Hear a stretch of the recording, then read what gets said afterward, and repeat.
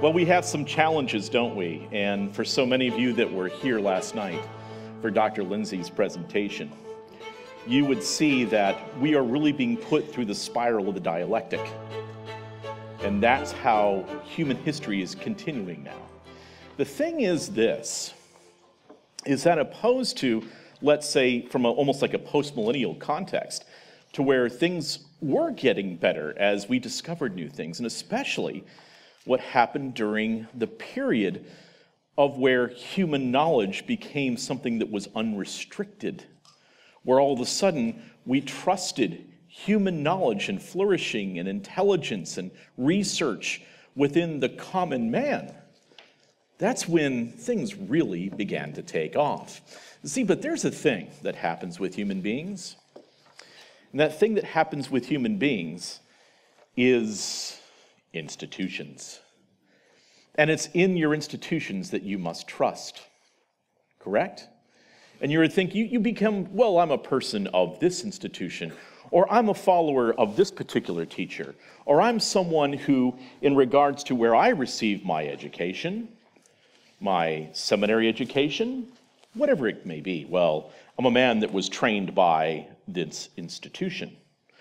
Well, the thing that happens is that all of a sudden those institutions, if something happens that begins to corrupt them from within, that's where you really start to have some problems. But today, what we can say assuredly is that we are living in the death of the pursuit of objective truth.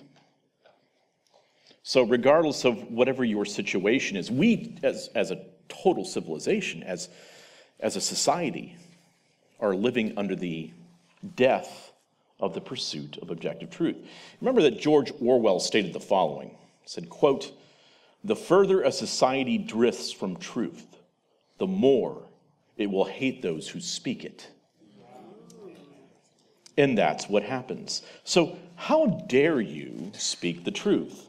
Because whether we admit it or not, we are the agents of our epoch of time. What also must be understood, really, as we go back to Ecclesiastes, is that there's nothing new under the sun. Because we live in an age where our personal volition, our freedom of conscience, our ability to reason, our pursuit of knowledge, our right to worship or not, as we individually see fit, our cognitive liberties are to a fault really taken for granted. And you know, I first spoke these words in a message back in 2019. Not many understood at that time what challenges we were about ready to face. So as many of you know, in the course of human history, and specifically in the history of Western civilization, this theme has time and time again been repeated by those who claim to want to usher in the new utopia, as Dr. Lindsay was referring to last night. But in fact, they always bring in, when they're talking of the new utopia, they always have a tendency to want to bring in the new fascistic totalitarianism. So how did we arrive at this place? How did we get here? How did we get to this moment in time that we find ourselves in 2022? Well, let's put our thinking caps on, have a little bit of an imagination. How many of you here have been to Wittenberg, Germany, the site of the Reformation? Good, a few of you. You need to come with me sometime. We've been leading tours there for years and years and years. If we can still go without having magical medical juice being injected into our veins. But if you turn back the clock 500 years and start thinking about the Sitzenleben, which would be the situation in life 500 years ago. Maybe you woke up this morning like I did, and the main issue that I had was, this Wi-Fi stinks, Or, it's taking an awful long time for the hot water to really kick into the pipes here, Or, oh my goodness, they ran out of dark coffee at the hotel. I wish they didn't have fruit that was just all mush, at the hotel. So these are first world problems. These are problems that we have in the 21st century. Imagine 500 years ago what your problems were. Before, we had the opportunity, when it is, I think tomorrow the high is going to be 117 degrees here. And many of you were saying, but Mike, it's a little cold in here. It's like, bring a sweater.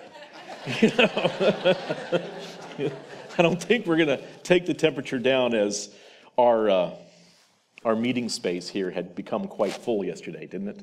And so the temperature started to rise. Let's not even mess with that when we're talking about 117 degrees. But 500 years ago, let's move back our way of thinking. What was different then? And yesterday we were looking at how things were 5 years ago, or 5 years in the future. What was it 500 years ago for people that were trying to live their lives and make sense of things in a world that really wasn't changing, by the way? The world didn't change. It didn't get outside of the realm or the control of the experts, those that had the answers, that made the rules that you needed to follow. Well, the proclamation of those that enjoyed the radical concept of what is known as the Protestant Reformation was this: post tenebras lux, after darkness, light. We lived in a period, a tunnel of darkness. And not that there weren't advances, but many of those advances, of course, happened within the realm of whom? The experts. And you were to be told what to do, how to do it, what to think, what to pray, who to worship, how to worship, when to worship. You were told if you could read, what books you could read, in what language you needed to read, what languages you weren't allowed to read. So after the centuries of the monarchical episcopate, when I say monarchical episcopate, I'm saying monarchy in terms of ruler, and episcopate in terms of the church. The monarchical episcopate, the state church. So after centuries of the monarchical episcopate, ensuring that their subjects live in ignorance, they'll be told what they need to know. See, you're on a need-to-know basis. You're on a need-to-worship basis. You're on a need-to-think basis. And under their subjective understanding of revealed truth. The light of truth in the Reformation broke through the darkness into the vernacular language of the cultures and tribes and cantons of the day, of the common people. And the great age of knowledge then began. And I really want you to think about how this affected the transmission of knowledge in the 16th century. We're talking the 1500s here. The transmission of Scripture. Let's go back 1,300 years before that. You know, I don't just lead tours in Germany. We lead tours as well in Switzerland, in Ireland, and other places like that. And in Ireland, one of the places that you would think, well, why would we go to Ireland? You know, what the heck do we have to see there if it has anything to do with Christian history? Well, we developed a tour there, and now others are beginning to replicate it, just like everything else that everybody does that we start. They replicate it. What we did is I focused on the transmission of Scripture. Now, what the heck does that have to do with Ireland? Well, first of all, you had the Chester Beatty Museum. And in the Chester Beatty Museum, what you have was, and what you do have, is P45, one of the earliest extant manuscripts of the New Testament. Literally, probably one of the 5 or 6 earliest existing. It's not as old as the Rylands fragment, of course, P52. But you as well, you had P66 when I brought a group through there. And so what you can do is you can see this is how people transmitted Scripture. And do you know how they did it? They did it on folded papyrus leaves and then tried to etch it on with whatever means they had, or they did it on the back of animal skins. And part of the problem that you had in the transmission of Scripture is, let's say that animal had a bad day one day and woke, he walked up against a rose bush or something else that had, a thorn on it and scratch. Well, then you're looking at the manuscript later, if it's on leather, on vellum, and you're trying to say, well, did that guy just have a bad day, or is that actually something else in Greek? I can't tell. So that affects sometimes the transmission of Scripture. I think David Farnell's in here someplace, right? Yeah, please just bear with me on this, please, David. But what you would have is you'd have people that were under persecution. They were under persecution at the time by the church for doing what? For sharing the testimony of the apostles, the apostolic tradition. And so instead, what the monarchical episcopate of the day wanted is they wanted to make sure that that was constrained. So each time that you copied the Gospels or the letters of Paul, basically you were putting a death sentence on your head. We don't live in that time anymore, do we? How many Bibles do you have in your house? Do you have a King James, a New King James, an NASB, an Amplified? Do you have the message that your kindly, grandmother gave to you several years ago? Saying, oh, here's the Bible. It's like, that's not the Bible, thank you very much. But it's like a fictionalized version of it, right? You have brown Bibles and red Bibles and white Bibles and Bibles with all sorts of fancy lettering and big letters and small letters and ones that have all sorts of pretty pictures in them. You probably have Bibles on your smartphones. You have Bibles on your laptops. You have them in all sorts of different languages. You have all sorts of different concordances. You have more of what is known as the Word of God than any generation in the history of mankind. As a matter of fact, not just that, you have more knowledge at your fingertips than any generation in the history of mankind. But we don't think about that for a moment, do we? So, in Ireland, I would take people through this tour of the Chester Beatty Museum and see the old manuscripts that are there. It's amazing, it really is. And a lot of people don't even care that it's there. Most of them want to go across the street, and this is important too, to go see the Book of Kells, which is very, very, very pretty. That was made centuries later. But here's the difference. The ones that are P45 and P66 and the others and so forth were made during a period of persecution. And when you had to hurry sometimes because you wanted to make sure that the new congregation of faith 40 miles up the road had an opportunity to have this. And we need to spirit it away. So copies were made and copies were made and copies were made and copies were made and distributed all over the place. And there wasn't one index that was, well, this is the one thing, and this is how we know it's true, is because we have this in Alexandria, or we have this in Jerusalem, or we have this in Rome. No, really the way that God preserved His Word was by scattering it throughout. At that time, what was known as the Roman Empire, and even beyond, because people were desperate to get other people the truth. Because the truth will set you free. So they sacrificed their lives, and imperfect people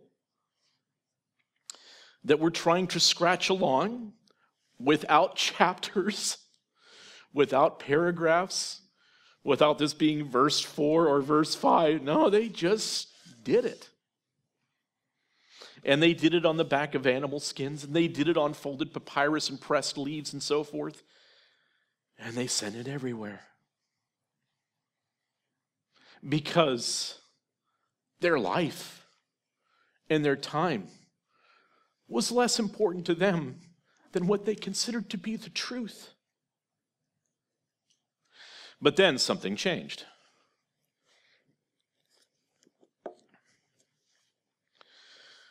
And after years of persecution, centuries of persecution, the Diocletian persecution, we can say, was horrible, where Christians were blamed for everything that happened that didn't go well in the Roman Empire, right? It was the Christians' fault. Well, God used, again, imperfect people to all of a sudden make it not just something that was legal to practice Christianity, but it was actually endorsed. It was now the religion of the state religion. A monarchical episcopate. Which is good for a time, because, I mean, think about it. If you've been under persecution, and if you're having the faith transmitted from person to person in your family, from generation to generation, and all you see sometimes is Uncle so-and-so gets thrown to the lions or killed or crucified or burned or whatever the case may be. If you're thinking, oh, that time's over. But there's a catch. Because now the state's going, well, look, we have a massive empire here, okay? And we've got people all over the place in this empire that have different things that they worship. They have different gods. They have different paths to truth or to knowledge. They have a different way of conceiving God. So we kind of need to syncretize the way that we do things. But at the same time, we have to make sure that if we send somebody now for the state religion to, let's say, to those savages in Ireland, you know, those people that, you know, used to eat each other and dance around rocks and stuff like that, you know. They were wild people.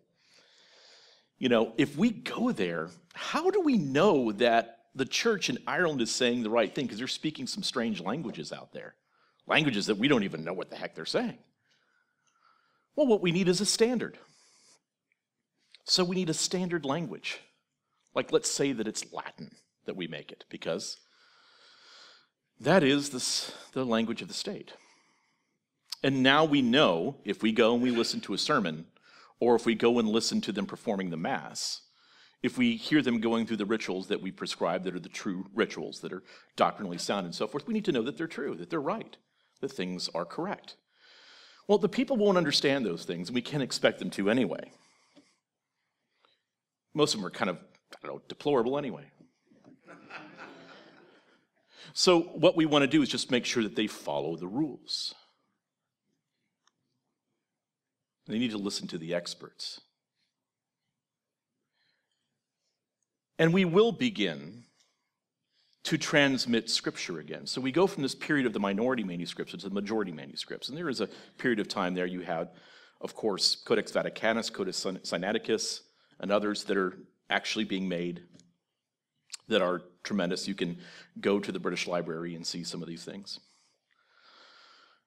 But you go from a period now all of a sudden where we're going to start transitioning, at least within one particular flow of faith, into more Latin manuscripts. And Latin manuscripts are what is delivered then to the church in Ireland, or the church in Germania, the church in Gaul, which would be known as France, where you have a man by the name of Irenaeus, years before the state church, who would fight against the heresies of the Gnostics. And that was actually before everything became Latinized. But here in Ireland, then, all of a sudden, then, around 400 to 500 AD, they have these things that are called the Psalters, and most of them are in Latin, and they are read before the congregations and so forth. There was a person in northwestern Ireland, I don't want to go into all the details and so forth, who created, at least this is the apocryphal legend, but a lot of it is true, so we had to try to make our way to find out really what happened. So he wrote and composed a beautiful Psalter, used calligraphy and so forth. And he brought it over to another priest named Colmcille in northwestern Ireland. And he said, look at what I've done. Is this not beautiful? I mean, this brings inspiration into your heart. And Colmcille looks at it and says, oh yeah, that is beautiful. May I keep it for a night or two? Sure, absolutely. So he keeps it, and Colmcille, who was quite a calligraphist, did an even better job and copied it. So then he goes back to the original person that had made this and says, hey, look what I've done. And the person that made the original manuscript says, well, that's a very nice Psalter. Matter of fact, it's a little bit better than even what I did, but that's just like mine, so I'd say that it is mine. You copied what I did. So they end up going before the king, and the king makes a ruling. He says, to every cow its calf, and to every book its copy. It's one of the first recorded instances regarding plagiarism. This is in Ireland. Well, Colmcille didn't like that. And long story short, they ended up having a battle at the base of the mountain called Ben Bulben. This is just south of Donegal, just north of Sligo. And according to the record, about 3,000 men were killed over the Psalter. Yep. Because what they did is they got their men together and said, this is wrong, this. So now all of a sudden, think about this. Within 4 to 5 centuries, you go from, I'm going to risk my life to copy this and to send it everywhere, to, oh yeah? Well, you think that's good? Really? Well, I did it better. And then one saying, well, yeah, maybe you did, but that looks just like mine, so it's mine. Oh yeah? Well, I'm going to get my men and we're going to fight you over this. And we're going to kill thousands of people over this. The king got word of this whole fight and this battle. So what he did is he told Colmcille, you're out of here. No longer will you be in Ireland. And cast him out. If that was the end of the story, it would be wonderful. So he got his. Well, he repented of this. He still had a chip on his shoulder, though, because men are imperfect. It's the way that men are, right? But this guy, Colmcille, he ends up going to Scotland, cast out of Ireland. He converts the tribes of northern Scotland, the Picts, to Christianity. And he was so well revered in northern Scotland, all of these apocryphal legends start to be created around him about Colmcille and the dragon that is in the water, which became the legend of the Loch Ness Monster. And as well, what he does is he then forms a monastery where they start to do scrivener work and do transmission of scripture. Of course, even more beautiful than what they originally fought over in Ireland, which eventually becomes the illuminated manuscript tradition, which eventually becomes the Book of Kells.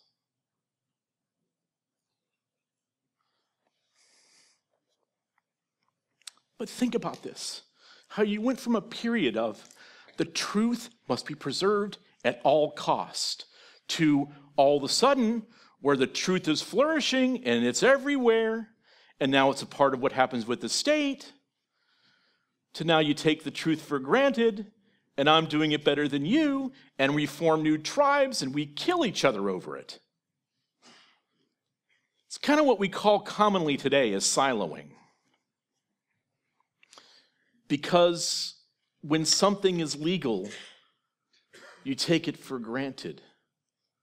When truth comes with a cost, you do whatever's necessary to preserve that truth. And there will be those that will come against you. So that's why Ireland is important. But let's fast forward again. 500, well, now we'll go forward 1,000 years now. Think about that. So between that and what happened with the Reformation, a lot of things happened. So the scriptures were in Latin. The Mass was said in Latin to make sure that they protected the doctrines of the church that was decided were the doctrines of the church from Rome. So it became the language of the church. But one of the first reasons, of course, was the ability to control, to measure truth, and to ensure that the doctrine of the church remained the doctrine of the church. In the farthest reaches of the Roman Catholic Church, and I mean, if you really think about this, of the far reaches of how far the Roman Catholic Church actually would reach, and then, of course, you'd have the Orthodox Church and the Coptic Church as well, and the Byzantine Church, how far they would reach. Well, if you had a bishop or someone wanting to make sure that your priests in Ireland were saying the right thing, writing the right thing, well, you had to make sure it was under control. Now, this had consequences, though, because the people did not speak Latin. Most of them didn't. Most of them were uneducated. You had an educated class that did, but most didn't even know what was being said. They couldn't read the language, and they couldn't read the language that was the source of their authority, the Bible. And they were told that they had to trust the source of the rest of the authority, the church. So 2 pillars of authority. So you, the average person, didn't have the ability to see and read for yourself, to see if what their local priest or bishop was saying conformed to the source of the authority, the Bible. They just had to trust what their priest told them was true. But several things began to change. It began to change all of that in the centuries to come. Number one, you had a change to papal authority. And you had a challenge to the papal authority. And the challenge to the papal authority didn't necessarily come from the outside. It came from the inside. Because all of a sudden you had a pope that decided that he wanted to stay in Avignon, France. I really don't want to go to Rome. I love it here. You know? And I really like it here in Lyon as well. It's very pretty here. Rome, oh, man, it's crowded. There's a lot going on there. The smells there are not like the smells in the south of France and Provence. And for a time, in what is called the Babylonian captivity of the church, of the Roman Catholic Church, you had 2 competing popes, which eventually became 3. But you had 2 competing votes. Now, if you were a faithful member of the Catholic Church at that time, who've been told for centuries, and your families were told for centuries, no, you can't trust what's being said here in these scriptures that are in Latin. You can't trust yourself. You need to go to the authority to understand these things because they know better. They're the experts, you see. You have to trust the experts. You yourself can't be trusted with that truth. So, all of a sudden, if you're a faithful member of your church in southeast France, or within the cantons, which will eventually be known as Switzerland, or in Germany, or in Prague, maybe you would start to question saying, so you're saying that you are still the authority in faith and practice in Rome, but yet so is this other guy. He's saying that he's the authority. So how about it if you just allow us access to the other pillar of authority, the scriptures, and we'll make up our own mind? How about that? So there was a crisis of authority. And you had men who rose up. Jan Hus in Prague. And 100 years later, Martin Luther in Germany. 100 years later. You know what? There's a funny story that goes along with that. And I'm sure most of this is apocryphal. Maybe not. And as somebody that has been leading tours for decades now in all these lands, in Israel, in Germany, in Switzerland, in England, where you had men like Latimer and Ridley that were burned outside the Buttermere Library in Oxford, who said, "Play the man. For this day we will surely light a fire." That were willing to give their lives for the pursuit of what they knew was truth, what they believed was truth. And to go to these areas in Germany and Switzerland and other people where people took a stand. Well, you think about this for a second. What happened is, With Jan Hus in Prague, and we've led tours to Prague as well, he took a stand, and eventually that stand that he took, saying Rome was wrong, led to him being burned in Constance and his ashes being thrown in the Rhine. That's the price that he had. And the man in the church that condemned him to that death basically said, this is in the apocryphal legend, when Jan Hus had stood before the throne and said, 100 years from now, a swan will rise that you will never be able to silence. This is 100 years before Luther. And apparently the authority had said, over my dead body. That's not going to happen. Well, do you know where that man is that condemned, and this is true, that condemned Jan Hus to death? He's buried in Erfurt in the Catholic Church underneath the altar. That was what was the seminary there, where 100 years later, a young priest named Martin Luther served his first Mass. I don't know how much of that is true, but the figures are true, and where they're buried is true, and that all happened. Luther performed his first Mass, trembling, trying not to spill the elements over the man that had condemned Jan Hus to death. So, something else providentially had captured at that same time that Luther had courage in the early 1500s and mid-1500s to take his stand. And that was the printing press. So providentially, these things are happening at the same time. So information distribution is wide, all of a sudden for the first time. So all of a sudden, knowledge was accessible. And so a Roman Catholic priest named Martin Luther could read the Latin of the church, but here's the great thing about this, guys. And we would say that possibly Martin Luther either had Asperger's or something. The guy was brilliant. Well, he could read the Greek of the original autographs as well, so not just the Latin. And Martin Luther, the young Catholic priest, saw that some, well, let's say, misinformation in the Latin manuscripts in comparison to the Greek. It's like, something isn't quite what it says there. So he began to speak up loudly. And so Martin Luther was eventually brought forth before the council at Worms, in Worms, Germany. And I've stood on that spot in Worms. It's almost cartoonish now. They have these pair of brass or pewter shoes that look almost Disney cartoonish, like what Goofy would have worn in the cartoons, where you can put your feet in where Martin Luther took his stand. This is where Luther stood, said, "Here I stand." They're almost mocking it. And what really occurred at that spot? Well, Martin Luther claimed in his arguments against what Rome was saying was purely through the authority of Scripture and not through them. And what he's saying is that there's a crisis right now in terms of authority. Now, the spokesperson for the Holy Roman Emperor, Johann Eck, stated to Luther, he said this, quote, "Martin, there is no heresy which has torn the bosom of the church, which has not derived its origin from the various interpretations of the Scripture. The Bible itself is the arsenal whence each innovator has drawn his deceptive arguments.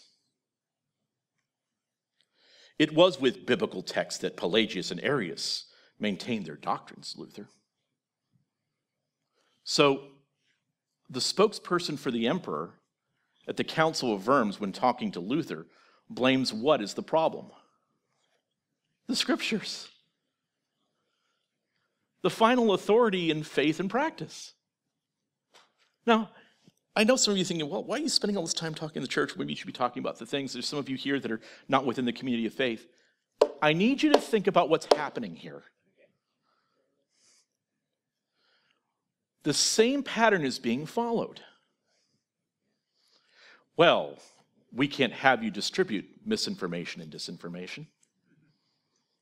We need to control the way that authority comes through. And all of a sudden, goofy millennials that started social media companies are the ones controlling the distribution of truth. Somebody that's never put on a tie in their day in their lives, except when they were sitting before Congress like an android, are controlling the flow of truth. And they're saying to you, don't you understand that you, the community that goes through the scientific method, you yourself are the arsenal whence each innovator has drawn their deceptive arguments. See, there's nothing that we have today that is more problematic than what actually comes from the people who are pursuing the truth. No, you need to trust the experts. So again, back 500 years ago, Rome tried to counter Luther, saying, you can't be trusted with the truth on your own. You need to trust the experts. Now, how did Luther respond to this?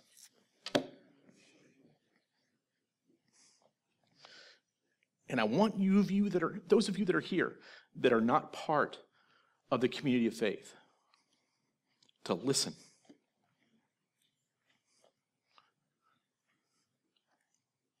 Because Luther provides the example. He provides the pattern for which we are to follow. Because what started with Luther wasn't just the Lutheran Church or the Protestant Reformation. Luther blew open the dam of knowledge by the stand that he took. And this is what he said, quote, unless I am convinced by the testimony of the Scriptures or by clear reason,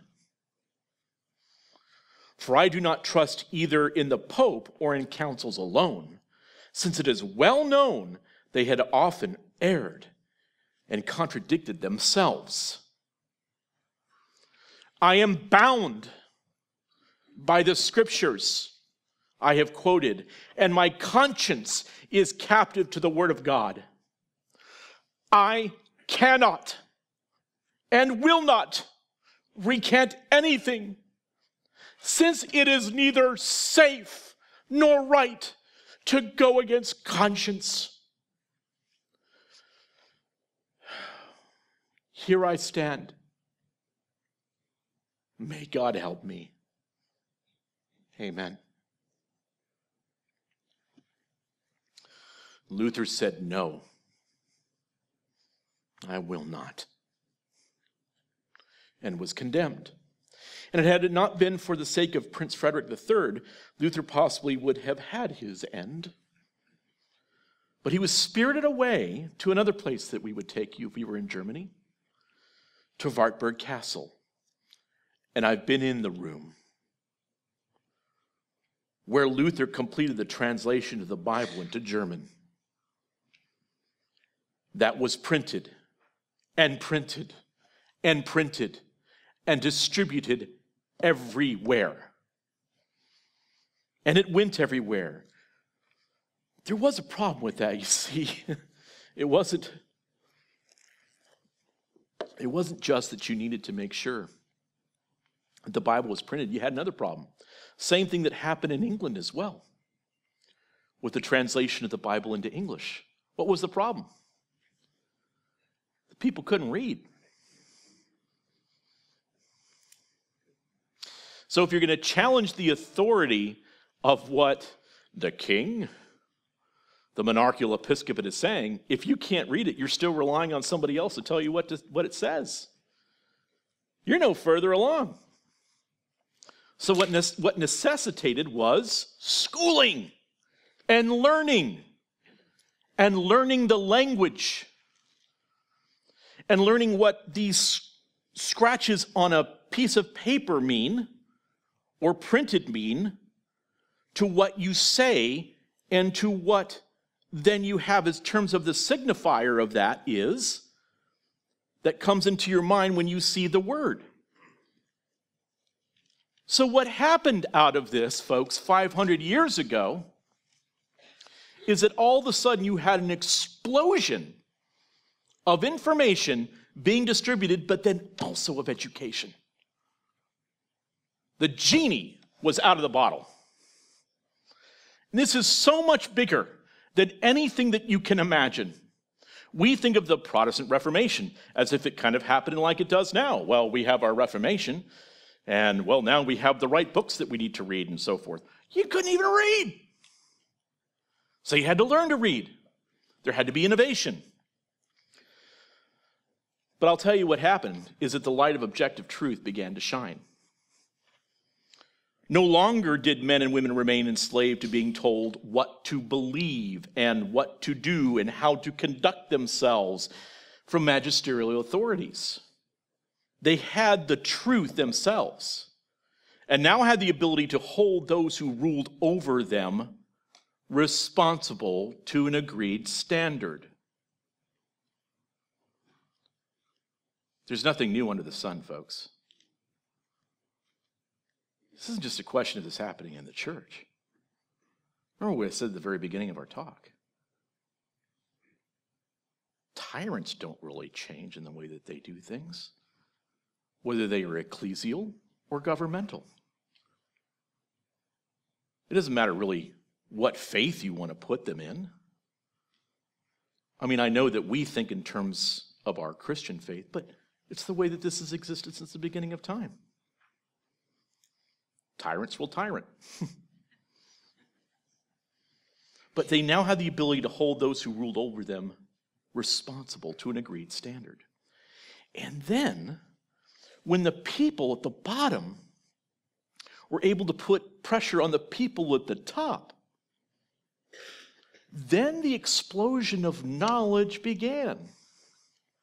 For the light of knowledge was beginning to shine. The desire to know how to read became preeminent because every man, every woman, every child could read for themselves, could understand for themselves what standard they were told to live by.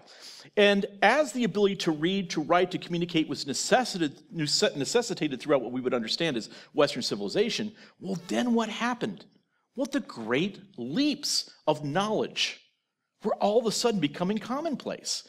You talk about what happened between the time of the Reformation, how it happened in Germany, how it happened in Switzerland under Calvin, under Luther, under Zwingli, then the French Huguenots, then as well what happened in England after King Henry VIII.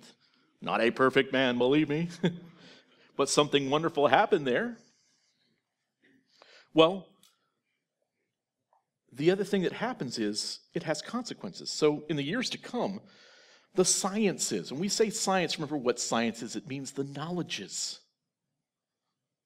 The knowledges that had passed the test of falsification, the scientific method, the knowledge method. So when someone says, I am the science, what are you talking about? You're saying, I am the knowledge? Well, can we falsify that?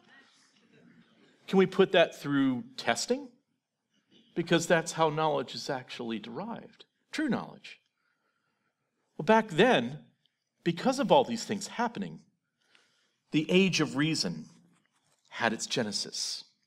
And it started from the Reformation. The common man, pulled from the centuries of ignorance, found himself in the path to creating a new society with equality. All of a sudden, they were equal to those that were saying that they had to do things and think a certain way and be a certain way over them. And all of a sudden, there was equality. It's like, well, yeah, King, thank you very much, but that doesn't correspond to truth. Equality, liberty, common sense, and volitional responsibility became important. You couldn't just blame it on something else. Whether you were in a tribe, let's say in Papua New Guinea or Africa, or if you were in a tribe in Ireland, you couldn't just blame it on the spirits or demons anymore. You'd say, well, there's a reason why this happened. So that kind of started to give strength in many ways, I believe, to what would be known as the movement of the English Reformation, the strengthening of the Puritans, and as well as far as the Reformed faith, because they would say, well, God ordained this, and I'm not going to blame it on anything else.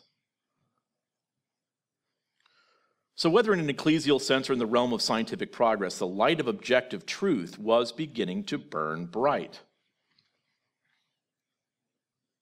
Now, through years of revolution, through many hardships and strife, the light continued to find its way through the cracks and crevices of ideological darkness. Because think about it, even though you've blown up an ecclesial authority over here and said, no, we're going to follow truth, what instantly happens is what? As soon as this ends, this institution, and you say, no, we're done with that, you then have new institutions that start, right? Like, unfortunately, one of the things that we do when we take people to Wartburg Castle, where Luther was, where he composed and translated the New Testament to German, is we take you over to the well, where basically the Lutheran authorities there in Wartburg condemn Fritz Erb to die in the well in Wartburg because he wouldn't baptize his children, because he's reading the scriptures and he says, I don't see here where I'm supposed to baptize my little kids. They're supposed to make a profession in faith first. I go, oh, no, you'd better baptize them. I don't, that's not what the scripture says. So the Protestant authorities condemned him to die in the well. What happens? You need to be able to question the authority. Some didn't care for this kind of progress through the years. Some believe that nearly everything was brought to us from centuries past, and how things were becoming, where men were beginning to believe in truth and objective truth and away from necessarily mythological things. You think about what Luther and the Reformers had to go through. I mean, in the Roman Catholic Church, within each and every altar and so forth, they say, well, this church has a finger bone of St. Stephen, and in this monstrance here above the altar and so forth, we have breast milk from the Virgin Mary herself and so forth. You had to get past all of this nonsense, and you had to get back down to what you believe was truth about what the faith was, what the original message was of the Gospels, what the original message was of the apostles. Let's just cut through all the nonsense here and talk about really what was happening.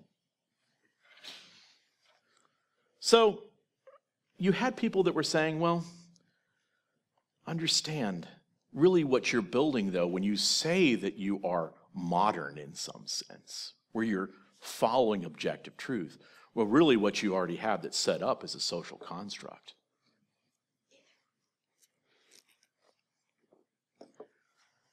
And I think by providence, I don't know if God has a sense of humor, or whatever the case may be, but this is amazing. Who would you say, especially after listening to both myself and Dr. Lindsay yesterday, would you say was the beginning of the horrific pattern of thought and ideologies that we'd be suffering through today? Before Marx, before Hegel, was who? Rousseau. And I've been leading tours in Geneva for years. And sometimes, especially, it's reform groups that want to go to Geneva, of course. They want to go to Saint-Pierre. They want to ask John Calvin into their heart. And they want to go to Saint-Pierre, which is now controlled by some, wacky theological construct at this point that, they have animal blessing masses and the Muslim imam comes in on Saturday and gives some message and so forth. But in the shadow of Saint-Pierre, where Calvin preached,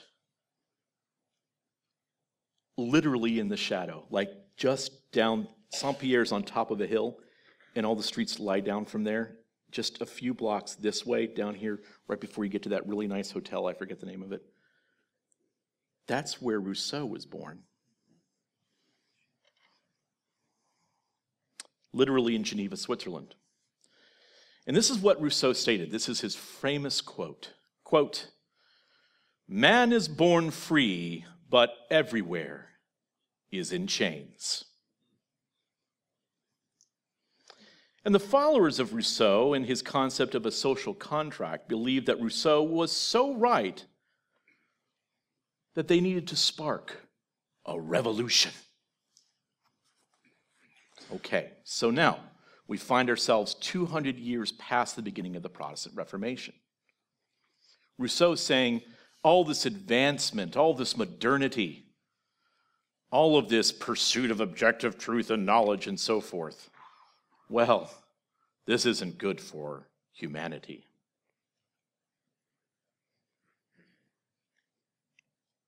and into the age where man is progressing, when men are truly beginning to taste freedom and individual liberty. So just a few years before, decade or so before, you have the start of the American Revolution. And in the American Revolution, it's every man is sovereign. You have a system of government that is set up to say, well, we need to protect what is objective truth. We need to protect individual freedoms apart from the government and the state itself. Wow, that is dangerous, because what that does is it decentralizes power. Who ends up having the power then? The people. And what else has the power? The truth. That's a problem.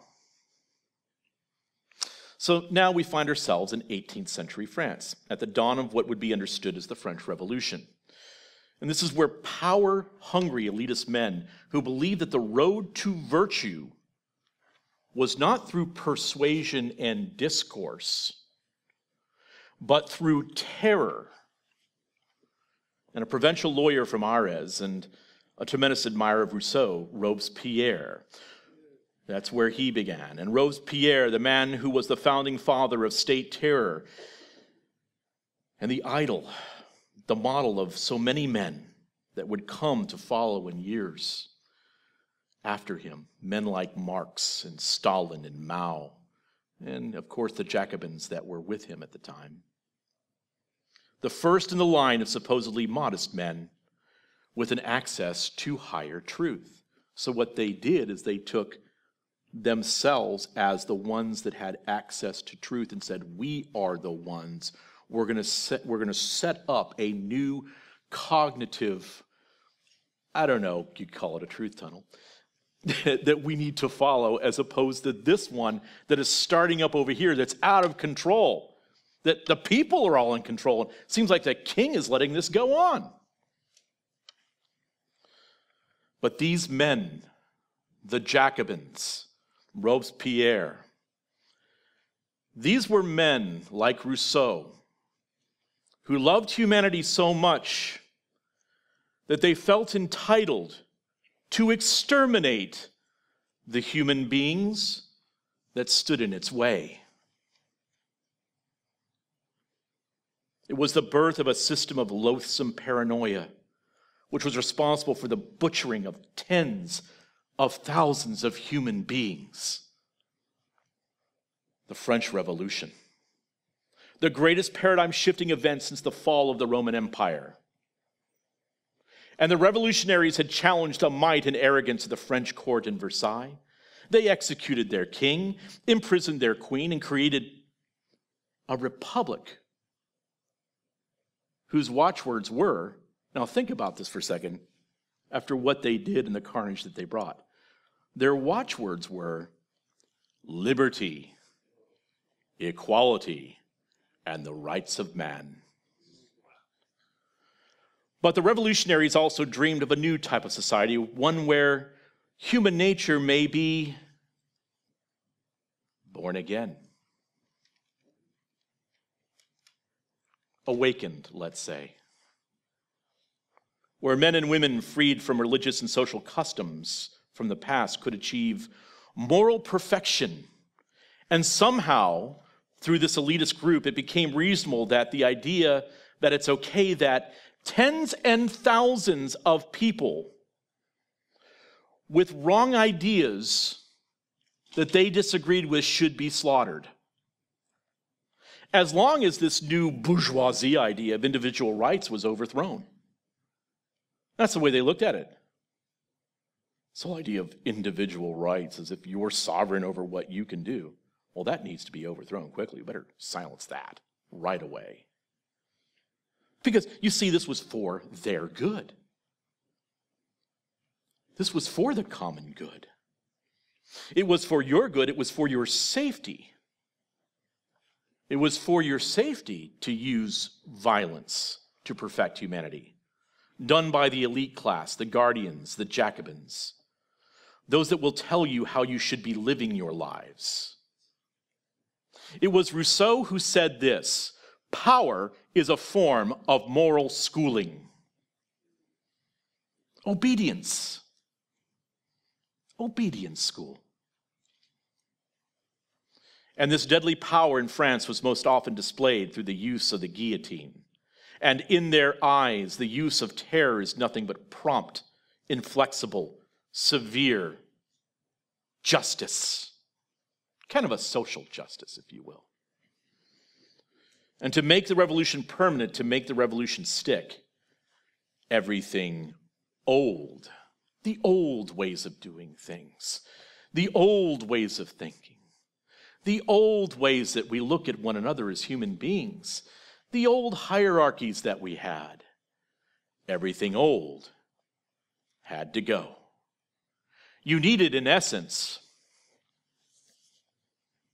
a cultural revolution. It was time for the new. You see, though, this was for your safety. So if everything is old, that was old is out, and in your new revolution, you want to make sure that you start with the things that normalize their lives. You see, because things might be different for everyone on the other side of the revolution, because, we're all in this together. So what you do is you start declaring the first day that the revolution had taken control, the first day that the Jacobins had taken control. You start by declaring that first day and year of the revolution as year one. In other words, it's the first year of the new advent of mankind. That everything old is gone now. Pol Pot would mirror this. By the way, Pol Pot basically was educated from many of the folks that admired Rousseau. He would call, in his revolution in Cambodia, the Khmer Revolution, he would call it year zero. The idea behind year one, or year zero, was that all culture and traditions within a society must be completely destroyed, dismantled, disrupted, deconstructed, or discarded, and a new revolutionary culture must replace it starting from scratch. All of the history of a nation or people before year one would be deemed irrelevant because it really needed to be purged and replaced from the ground up for it to succeed. Year one, or the new beginning after the Great Revolution. Year one, year zero. It was the French Great Reset. In the Great Reset of French civilization, no longer would you refer to someone as Madame or Monsieur. Now, everyone had to be looked at as citizen. So you erased all of the sexes, all of the genders. You made sure that that would be a penalty if you didn't use the right pronouns. There's nothing new under the sun. And the church had to be brought in line with the revolution, as well as the civil constitution of the clergy. So this constitution of the clergy, the civil constitution of the clergy, was passed by a national assembly in 1790. And it attempted to reorganize and regulate the Catholic Church and as well the Huguenot Church in France, bringing them into line with the new revolutionary national values. You see, the church had to be along with the revolution because we still need to have a church state. They made the clergy paid employees of the government and required all members of the clergy to swear an oath of loyalty to the revolution. This was the reign of terror. If you resisted, well, then off with your head. And the primary force that was in control of the reign of terror, that prohibited medium and large gatherings of people, by the way, because, if you had more than 20 people together, it could be the start of a mob or a counter-revolution. So They had to be socially distanced. No crowds, of course. This was for your safety. And the organization within the French Revolution that was used to enforce the will of the now constitutional French Republic was the Committee of Public Safety. See, because in the absence of your individual rights, the main goal of the goal was operational success. See, you're kind of looking back at the same things we were talking about yesterday with Hermeticism and alchemy. The goal of the revolution was not truth, an objective truth, and making sure that truth was the standard of everything. No, the goal was operational success, because we must follow what Rousseau had laid out for us before.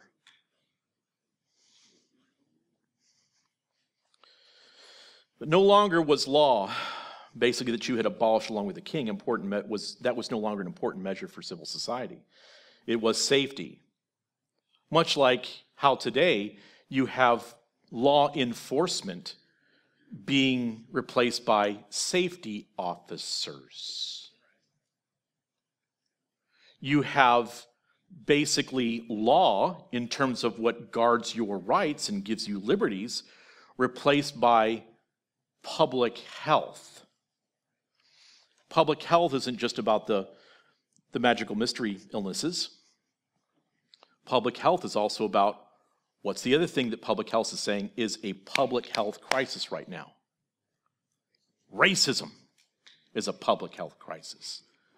What else is a public health crisis? Guns. The ownership of guns is a public health crisis. You know what else is a public health crisis? And you can look this up.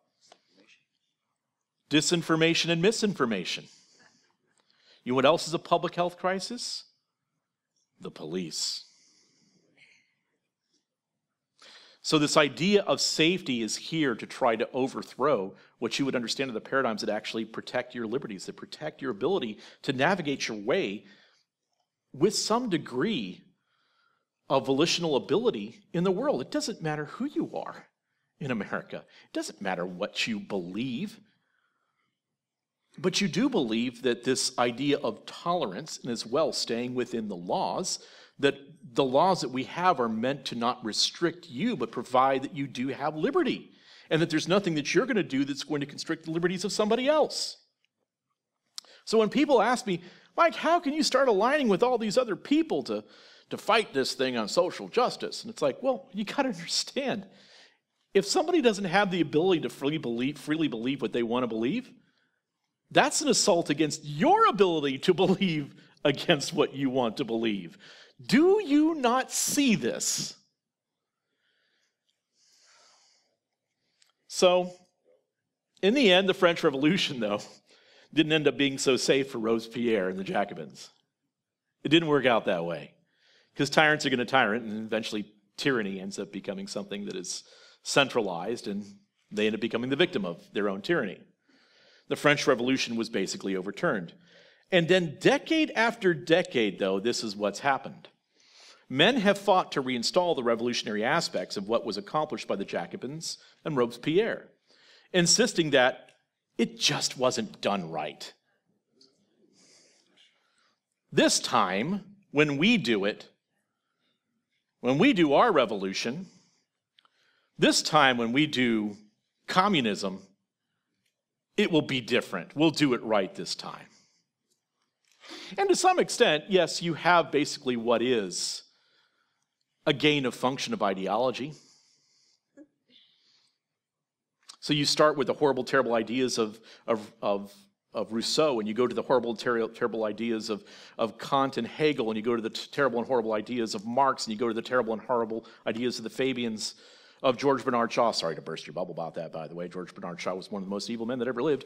You go to, as well, Antonio Gramsci. Then you go to the men of the Frankfurt School. And then you go to the men became the postmodernists, the neo-Marxists as well. And then you advance that into then the post-Marcusian age of identity politics. And each step along the way is still going back to what Rousseau had envisioned. As James so well said yesterday, it really goes back even further than that.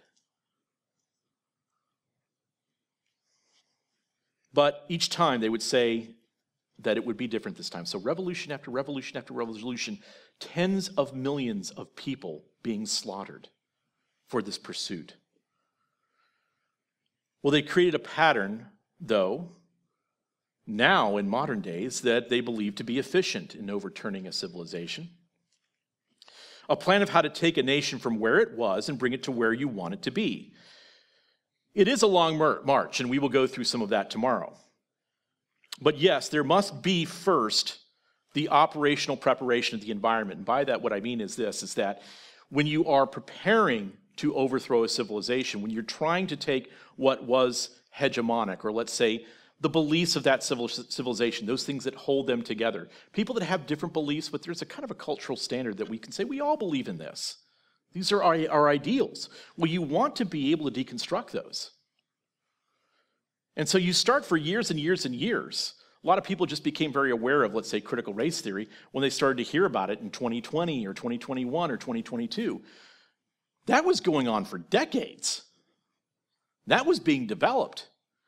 But what was happening is it wasn't so much coming from the outside, it was coming through the inside. It was coming from within education, it was coming within the churches, it was coming within the government, it was coming within law and legislation and so forth, but you just didn't see it.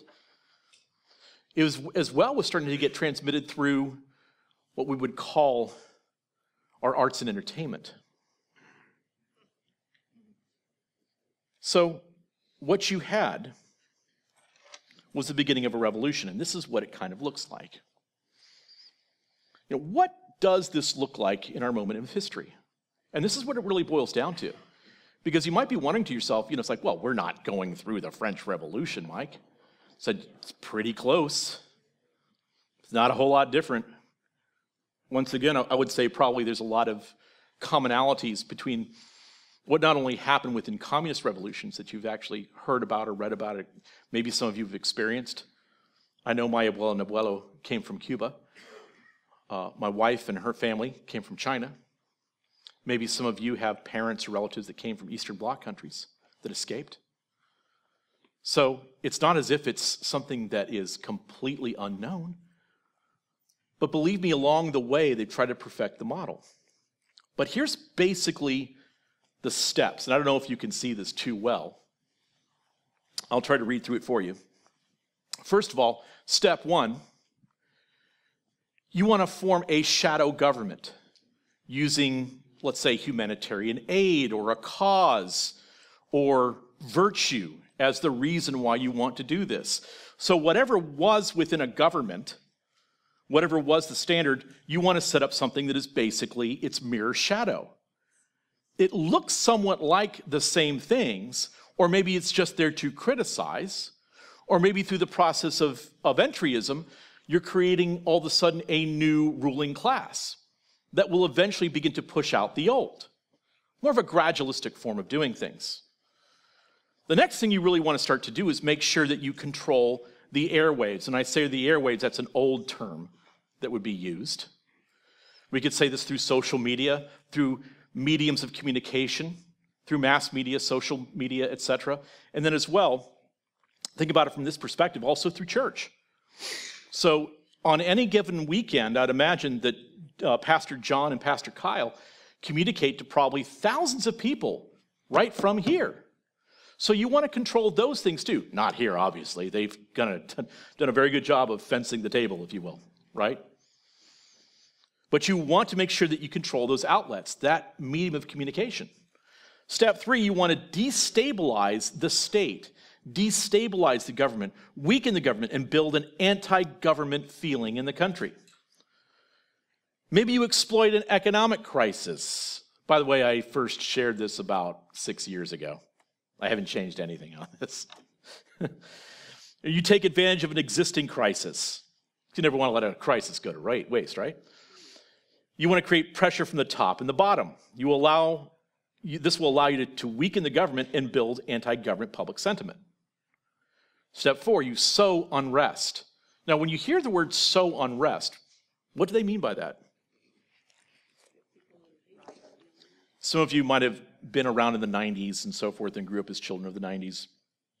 There was a kind of an alternative rock song that the lyrics were, "You got to keep them separated."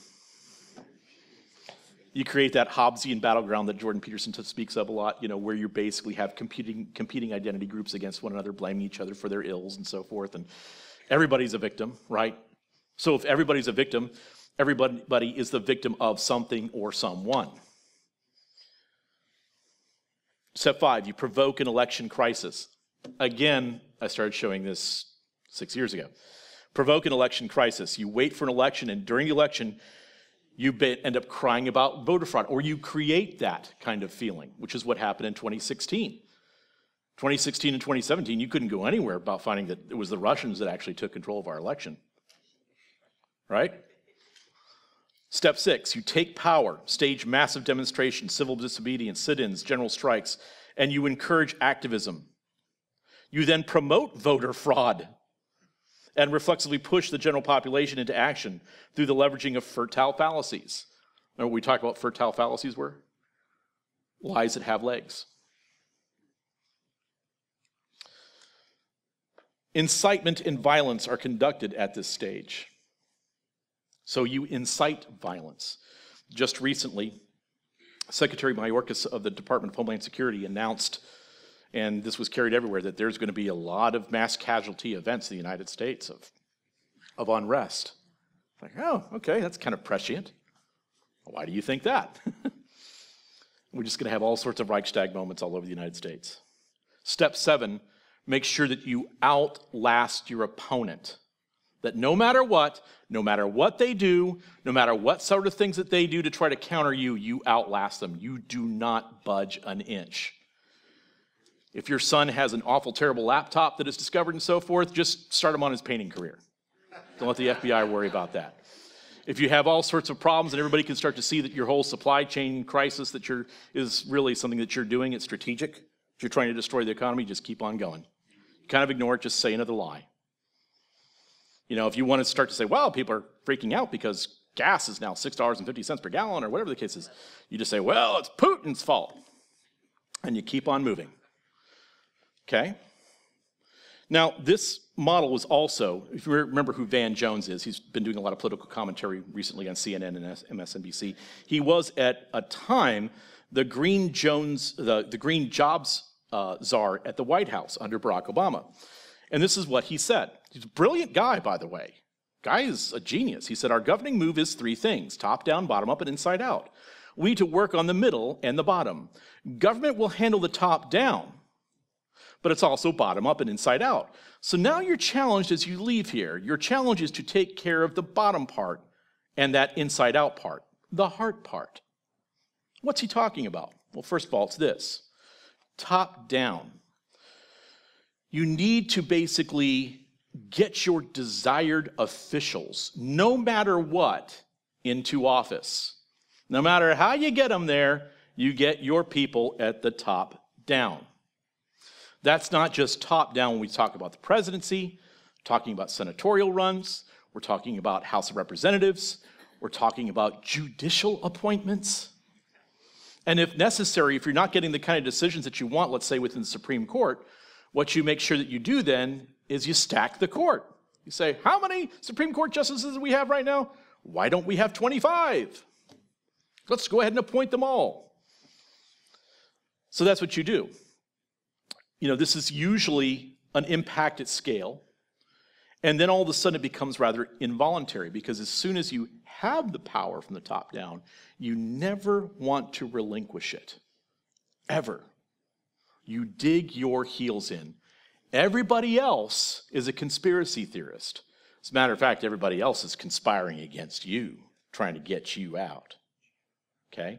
So what you have to do is maintain power, even if that means looking at moms and dads going to public school commission meetings in the middle of the week complaining about CRT, and you want to sick the FBI on them.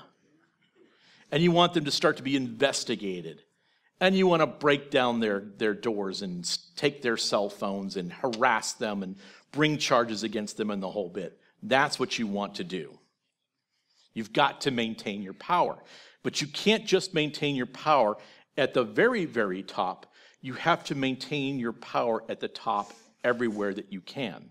So when I hear that the district attorney in San Francisco is now out, but it's London Breed, the progressive mayor of San Francisco, that'll be appointing somebody else to take their place until another election can be held. Believe me, they're going to take their good long time.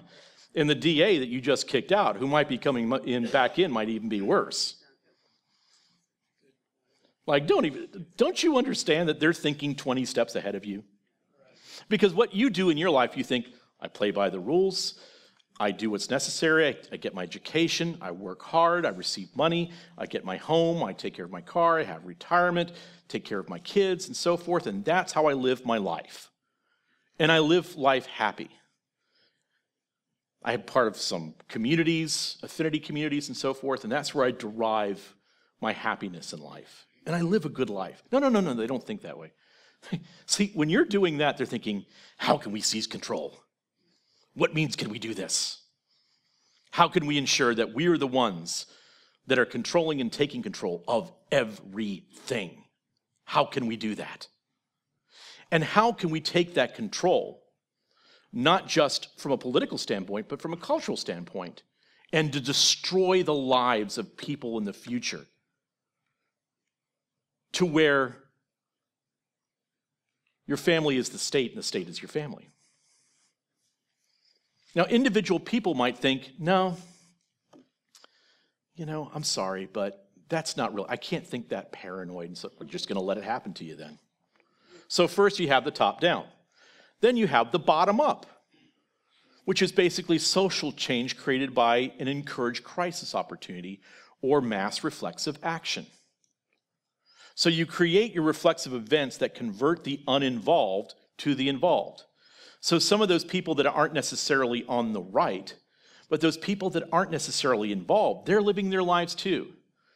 They're people that are progressive or liberal in the way that they have an outlook on things, but they enjoy staying home on the weekend and getting some ice cream and a hot cup of tea and binge watching some series that was on HBO a few years ago. Or maybe they enjoy just going out and doing things with some friends and so forth, but they have a different outlook on life. But they just want to live their life, be happy, and be left alone. Well, you've got to get them involved in things. You've got to let them know there is a crisis and we need you to be enlisted in this. Now, some people might come back and say, well, Mike, that's you. It's like, no, that wasn't me a few years ago. It wasn't, until I saw that this was obviously what they were doing. So the key features of this movement would be basically voluntary, but often need-driven by narratives driven by necessary fertile fallacies. So what you do is you start to create these movements, and you as well generate this kind of support to maybe go out along with the Marxist revolution that is destroying all the cities of America, and you start to have them jump in as well, because the hierarchy must be overthrown. But they're never going to tell you what's going to happen 3 steps down the road, because what you're bringing in is not what you think you're bringing in. You think you're bringing in freedom and liberty, but what you're actually bringing in is tyranny. And all of a sudden, I saw that yesterday Amy Coney Barrett's home was now being hassled and so forth. So all the conservative justices now are going to have people outside of them, and no one's going to do anything about it, which is illegal, of course.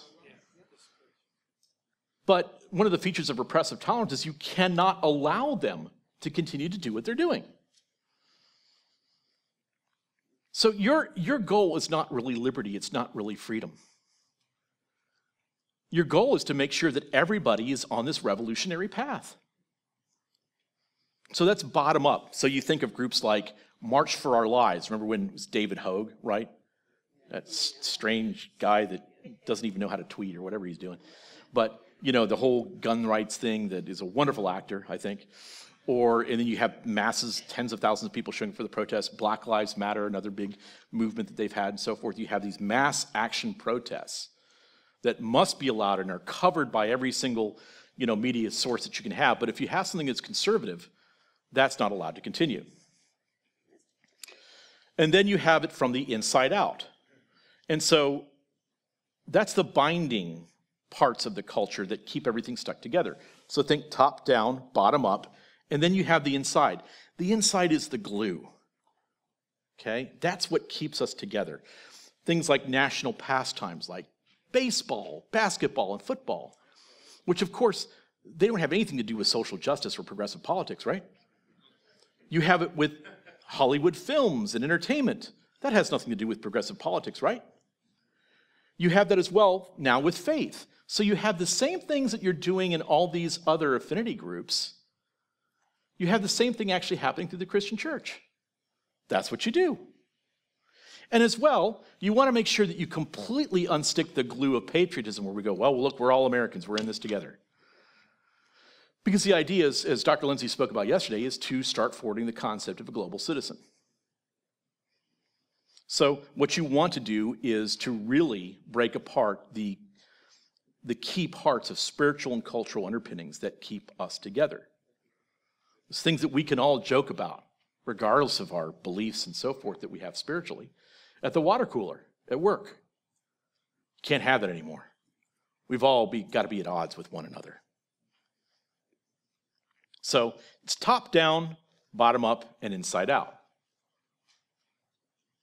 That's how you overthrow a government. Now I want you to think for a moment what's happening within faith.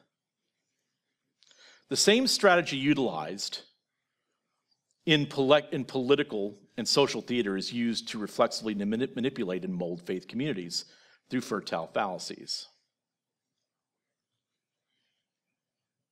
So in the past, we would talk about, and this is what Open Societies has done through some of their groups, like one of them is that you can refer to quite easily as sojourners.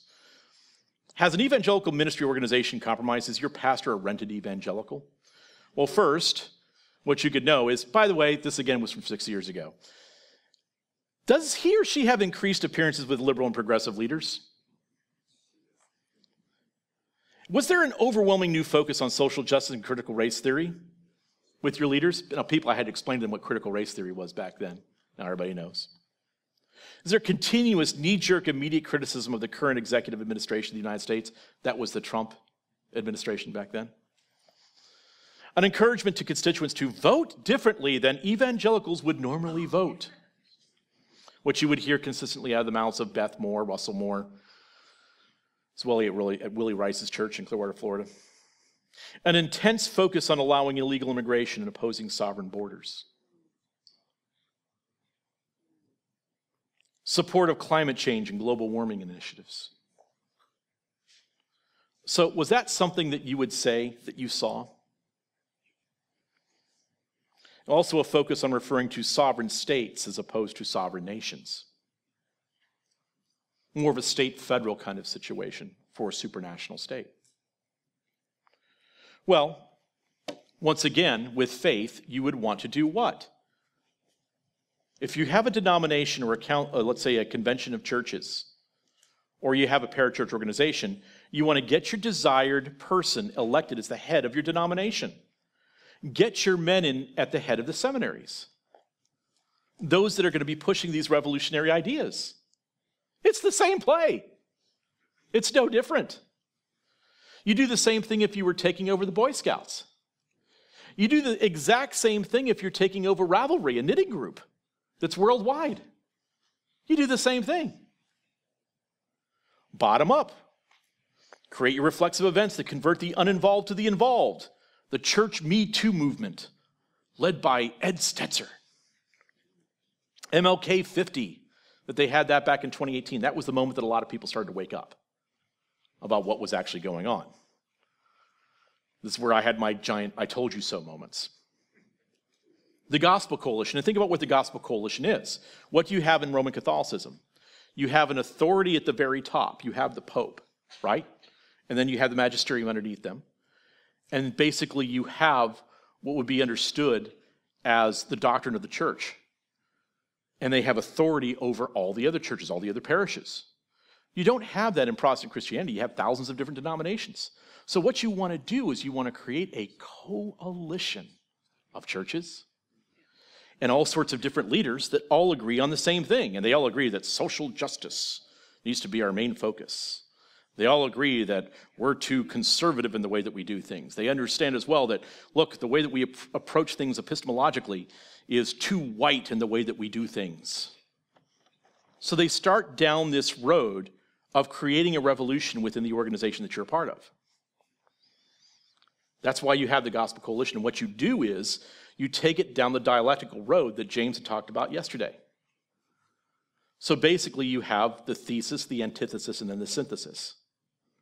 So you'll have an article written by someone in the Gospel Coalition that said, we must repent of our white gospel. Then you'll have another article that says, no, I think so-and-so has gone a little bit too far. That's not the right way to look. Then they'll finally have a synthesis where maybe they can participate in an article together. Maybe they can have a discussion in a panel. Or they find a synthesis of the way that we can agree still as brothers. So that whole thing basically has to be done away with, called for what it is. It's a dialectical piece that's being used to move the church left. That's what it is. And why is it that all of a sudden the biggest enemy of the Southern Baptist Convention swampish leadership and the Gospel Coalition, why all of a sudden is it James Lindsay? James Lindsay. It's like, well, because he's actually talking about the things that they're doing. That was what was so deadly, is we started attacking this problem from the outside. We weren't just talking about them, we're talking about everybody. And he's just calling it the way he is, the way it is. So, I know what you're doing right now. What you're doing is thus and thus. Oh, how dare an atheist say these things? Well, who are you getting your whole plan from? When I go to the Gospel Coalition website, I can go over to the 10-part teaching series, maybe it's 8-part teaching series, on how to view the Bible through the French postmodernists Jacques Derrida and Michel Foucault. These two pedophile French postmodernist atheists whose specialty was deconstruction and power relationships. You can get that on the Gospel Coalition website. We're not being conspiracy theorists, folks. We're just calling it like it is.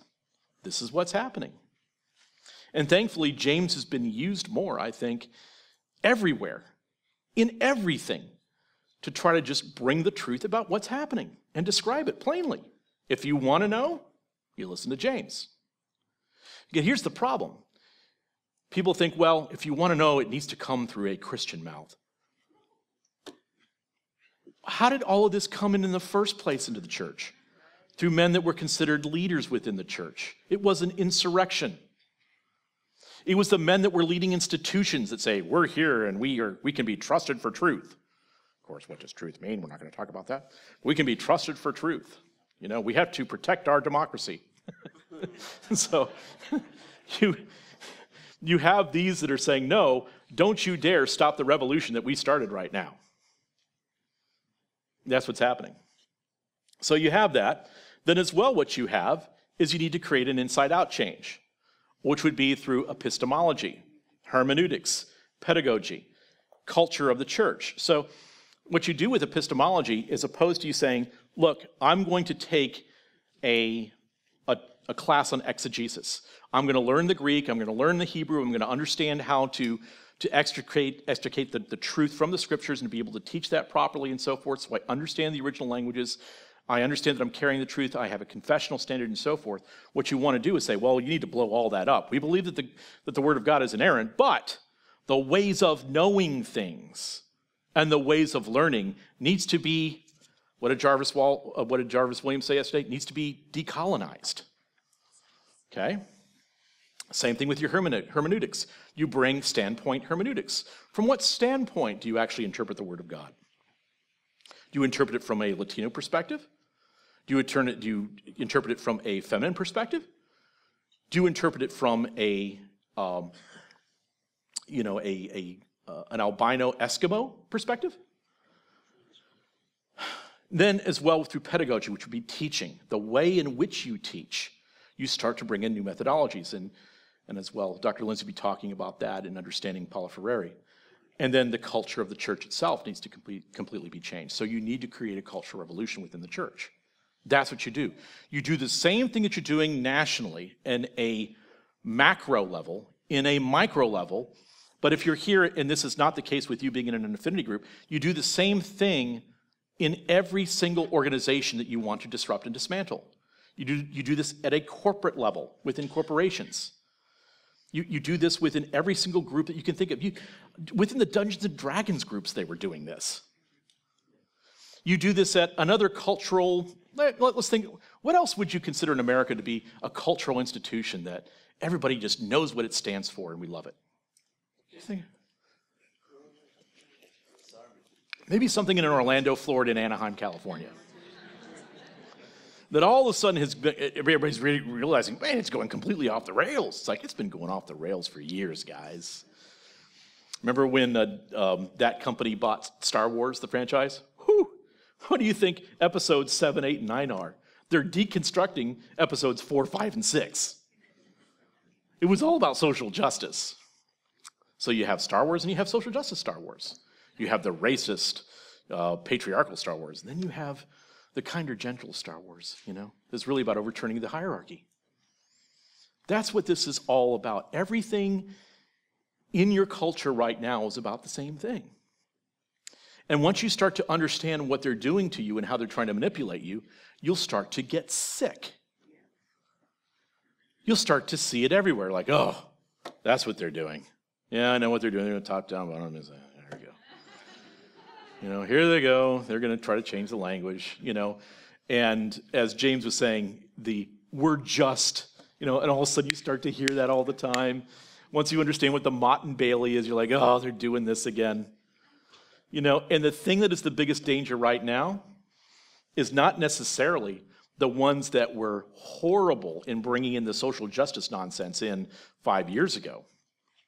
The biggest danger, which is the same thing that you can say if you were a conservative Republican right now, and you're trying to win your primaries, and you're trying to win back your seats in Congress, the biggest problem are rhinos. Yep. Yes. The biggest problem are Republicans that are purple and they're not red. And when it comes down to doing whatever's necessary, they're going to vote blue. Yes. Every single time. Yes. So that's the biggest problem that you have. In other words, you have these soft conservatives. And so it's the same problem in the church. Right now, the biggest problem that I see happening right now is not necessarily those that are fringe, postmodern social justice, critical race theory guys. It's those that are the soft anti-CRT groups. Well, we certainly stand against critical race theory, and we stand against social justice, but we don't want to name the names of our brothers and, really corrupt our fellowship and bring disunity to the body of Christ. And you always have to say it with a very hushed tone, of course, because you can't proclaim everything in Christianity. You can't say it with strength anymore, right? Because if you say it with strength, as if you're talking to the person in the back of the room, that means you're in the flesh. It's like, oh, okay. No, I've been told that before. I'm like, huh. I've been to Germany and Switzerland, and I've been to Israel, and been to England and Scotland, where the reformers were too. The thing is, when I was in Saint-Pierre, I was in the Schlosskirche where Luther was in the pulpit, and there'd be like 1,000 people there. They couldn't talk like I am right now, where you can hear me. You know why? Because they didn't have microphones. And so when you spoke in church back then, you had to project in such a way that someone could hear you in the back. Now that will move and motivate your preaching. It will change the way in which you deliver your message. It will change the way in which you speak. Because you want to make sure that someone hears your every word.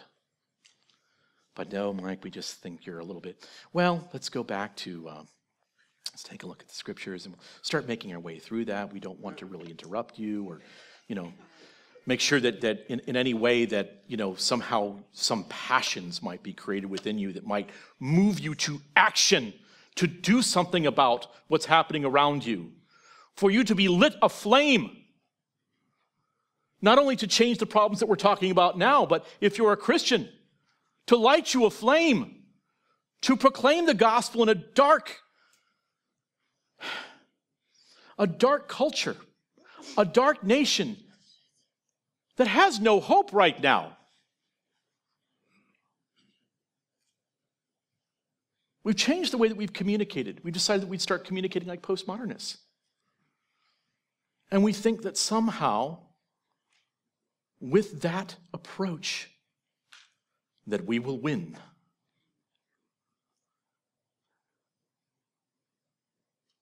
We need men with chests. That's what C.S. Lewis would say. You need men with chests that are willing to proclaim the truth. You need to have men with chests that are willing to disagree,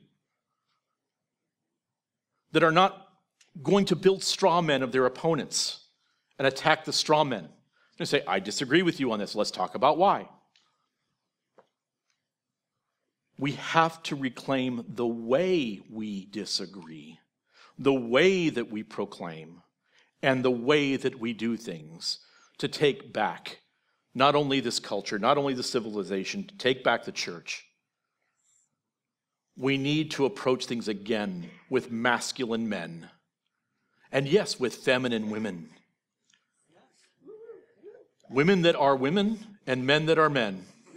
And I would say that women that are women right now also are looking forward to having men that will actually act like men, so that the women don't have to act like men to get something done. Men that will take control, men that will think about how they're going to succeed or how they're going to do something. And ladies, I would say to you that we men, we have to think about how we need to be those gallant men, how we need to be those men that really are, in their vision, what we should be. Not just men that are acting like women, but men that act like men. And that doesn't mean uncharitable. That doesn't mean unkind. That means men that are willing to sacrifice. Men were willing to go to war in centuries past because of what they thought that they were protecting back home. The women that they loved, the children that they loved, or the civilization that they loved. Why do you think in England, especially in the Victorian era and before, you would have beautiful women on all of the buildings that they were carving in the 1800s? Why? Because if men didn't have a gal back home, they still knew what they loved and what they had as an ideal that they were going to protect. That's why they named their airplanes after women, their ships after women, because they knew what they loved and they valued in that sense. I'm talking that in a cultural level. That's something as well biblically that is based. So will we do that? Will we take that stand? Will men be who they are called to be? Will we be complementarian in the way that we actually do that within the church? Or will we be ineffective, soft men without chests? I say it's time to take a stand. And I say it's time for us to do that. Because, ladies and gentlemen, we must win. Thank you very much.